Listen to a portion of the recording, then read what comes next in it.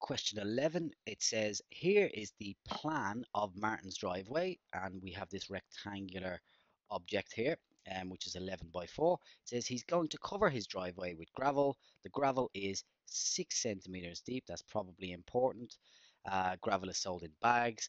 There are 0.4 meters cubed of gravel in each bag, and each bag costs £38. Martin gets a discount of 30% off the cost of the gravel. Work out how much he's going to pay. Okay, right back up to the top here, it says it's a plan. So what it's telling you is, if you were a bird flying over his driveway, this is what you would see. You only just see the top of it. You don't see how deep it is, but it actually tells us here that it's 6 centimeters deep. So the first thing we're going to have to do is actually calculate the volume of the driveway in order to work out how many bags he's going to require. So the volume is going to be found by doing 11 times by 4 times by, now be incredibly careful here, this is in meters, this is in meters. The depth we're going to have to consider in meters as well, which is going to be 0.06 of a meter. So working that out, 11 times 4 times 0.06, let's see, 4 times 6 would be 24.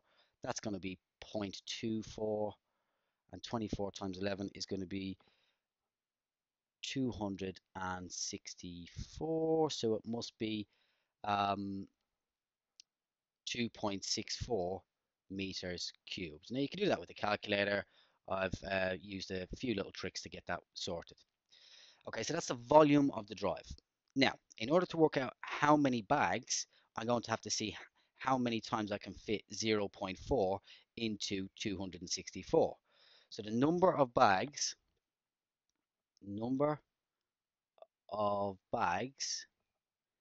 is going to be found by doing 2.64 divided by 0.4. I'm actually going to move this a little bit just so that it fits in nicely. Let's just move that to here. So 2.64 divided by 0.4. Now I think in this case I will use the calculator. So 2.64 divided by 0.4, we get 6.6.